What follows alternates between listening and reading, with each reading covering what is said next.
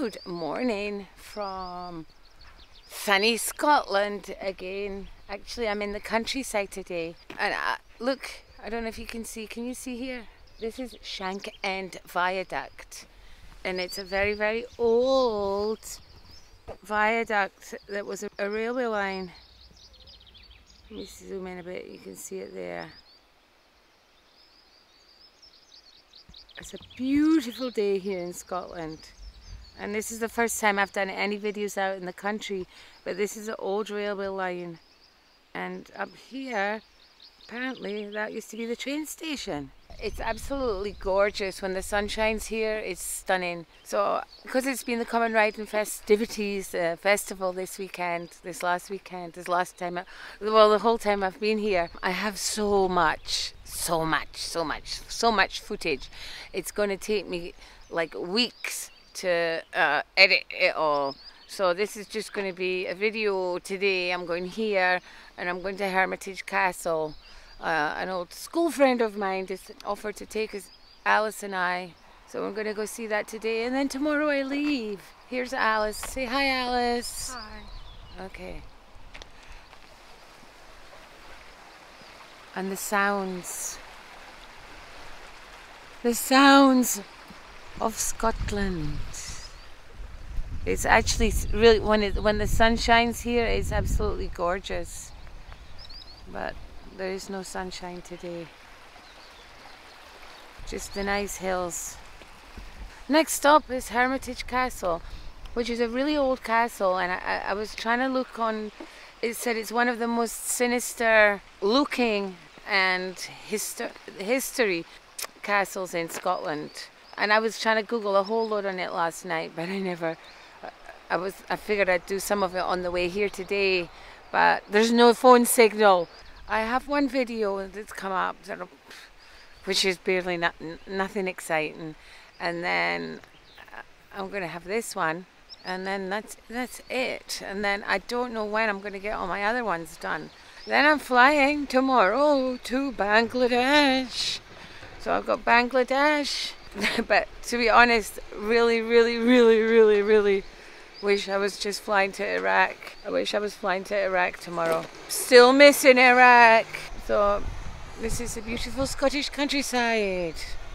Off to the castle now. Okay guys, we made it to Hermitage Castle. So I'm going to look this here. Here is a brief history here. And I'm going to do slowly so you can see it. There's like hundreds of these places in southern Scotland. So there, I think you can see that. So let's go see the castle. £7.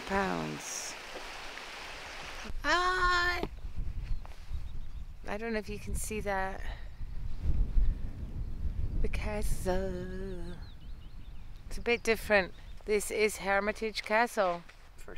This is how it looks now, and these are important dates. Henry III almost declares war on Scotland when the castle was first built. Edward I, Mary Queen of Scots, rides 25 miles from Jedburgh to see the Earl of Boswell, and she almost died. I've been here, I've been here like a couple of times. One time, I'm just bringing Alice here. The castle, it was the seat of like three of the most powerful families in Scotland at the time. And even just the building of the castle was a huge, big deal. It almost, what did it say? It brought Scotland and England on the brink of war. Something like that. I'm trying to read it here. I'm trying to read it as I go along. It says the bloodiest valley in Britain. It's very windy. It's quite eerie when you think of what went on here in the past. My friend that was here said that they saw a ghost here. In one of the photographs, that it had a ghost. So here's another little Over moor and moss, the most famous events in the castle's history took place on October 1566, when Mary Queen of Scots rode 25 miles to Hermitage to visit her wounded lieutenant and future husband, the Earl of Bothwell. Here she goes. And as word reached Mary that Bothwell had been killed when she was riding from Edinburgh to Jedburgh, a local court hearing. But he was just badly wounded while making arrests among the reivers. So Mary spent a week, then sent out with her entourage for Hermitage. It was on the way back. So when Mary Queen of Scots was riding on her way back, and she was an accomplished horsewoman, it says here. Legend says that she fell from her horse into a bog, and they found a watch. So she got injured, and she spent almost died. But she didn't. That's not how she died. She ended up in Jedburgh, which is a town close to my town. She ended up, I think it said like a week or something. She was in Jedburgh, recovering after her fall. Old ruined castle. Pretty impressive. I was just saying a few minutes ago it wasn't too cold. Now it's freezing. So here's a picture here, look. Hermitage Castle was not always like here. In the 1330s, the Soulis family was most likely a hunting lodge where the chapel ruins are today. So look, it's weird, like that's what it looked like. And then it looked like that. But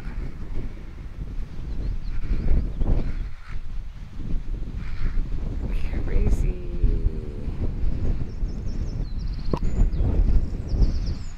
Let's go inside now.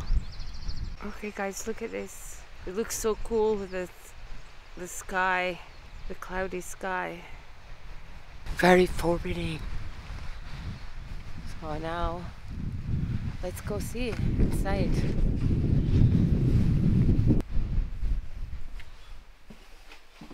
Wow.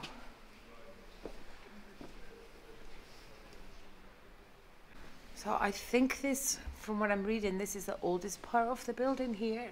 This is one of the water wells that still survived, but this was the ground floor, and this, up here is a spiral staircase which led upstairs to where the family's living quarters were, up on these floors here.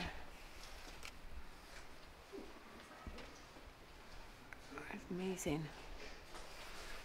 Walk as far as I can go up here.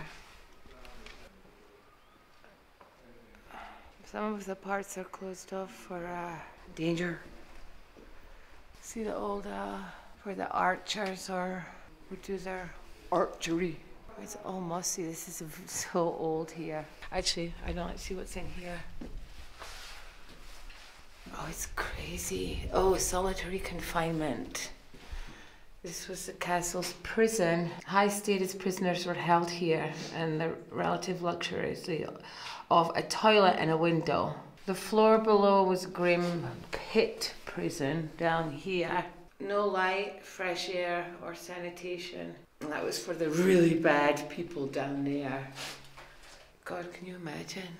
It's so cold. Imagine back in the day, having been in prison in here. And it's June right now, and it's freezing, so you can imagine in the winter time how cold it must have gotten in here. Okay, so this is the Douglas Tower, one of the four corners of the tower. Look at it. This had, apparently the accommodation quality was very high, and these chambers would have all been richly decorated. All the rooms on the upper floors have large fireplaces, toilets, and decorated windows. One fireplace down here, but they would have all had fireplaces. It's unbelievable, huh? So look at this picture here. We get a good view here of how it would be decorated. It's hard to even imagine. The ground floor kitchen had a fireplace with a large oven. Actually, that looks like that over there. And entering another room here, Lairdy living. Let's see what this is. Not sure what this is. Centuries of exposure to the elements have left the walls beaten and blackened. Once they were decorated with plaster and paint and glowed with warmth and thin wealth. This Springer stone was one of the base of a stone vaulted ceiling, fire resistant option than wood. 2, the stair tower gave access to the upper floors. And 3, the fireplace warms the servants on the frosty nights. I didn't know this, I'm just gonna put this around. When the border was threatened, Hermitage became a hive of activity, bustling with soldiers.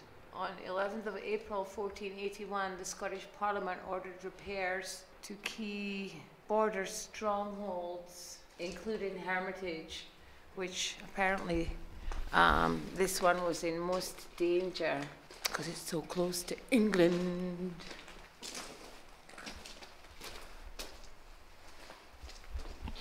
Very interesting place if you've never been to any castle, if you're into castles and stuff. Some people come to Scotland and just go to visit castles because there's hundreds of them. And this was where the staircase went all the way up to the top. It's massive. I like how it's all still just so old and mossy. So this is it from the inside. But like I was telling you, my friend, who has a friend who took a picture, they said that then when they looked at the picture through one of the windows, there was a ghost. But you always hear these kind of stories in places like this. But it's the outside, although the inside is really cool. The outside of this place is like hugely impressive. And a friend of mine had a drone. I saw someone take some drone pictures across here, and it was stunning to see a drone. Okay, so that was Hermitage Castle. Like literally about, I think like something like 12 miles. Just 12 miles from Hawick, from where I come from my town in the borders. And there's, like I said, there's hundreds of these places, castles and stuff around this area because the borders were like the main line of defense from the Englishers. So, but it's a really impressive old building if you like that kind of thing. Okay, final place is the Chapel of Hermitage. The de Sulls family once worshipped in this simple chapel. It probably served as a hunting lodge that stood here along with workshops and stables before the castle was built at Hermitage in the 1300s. Look for the surviving earthworks on the wall. Below there's nothing here now, but you can just see. We'll find windows. There's some local legends. This is the graveyard and the chapel, which is no longer here. So that's it. I don't know who are the graves. I'm going to have a look and see if I can see on the gravestones other than that. Oh, I think my castle tour of Hermitage is done. I don't see any names on here. They're so old. They're so old you can't even see what's written on them.